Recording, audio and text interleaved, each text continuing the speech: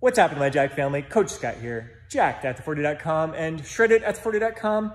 Something I've noticed a lot lately from my fellow men over 40 when it comes to the dumbbell bench press, whether it's flat or incline, even shoulder press, is that many of us are now performing that movement with our elbows tucked in a little bit and using a bit more of a neutral grip. Reason being, it's easier on our shoulders. Now, when you have the elbows flared out, you may feel a great stretch across your chest, but you're gonna feel a lot of that stretch and tension across your front delts. And it could be, over time, cause some extra unnecessary stress on those front delts and could be the cause of some of your shoulder issues. So curious to hear from you. Is this an adjustment you have made to your dumbbell bench pressing and shoulder pressing? Are you using more of a tucked position with your elbows and are using a bit more of a neutral grip? And how has that impacted your training, your shoulder health, and your progress when it comes to your lifts and your physique?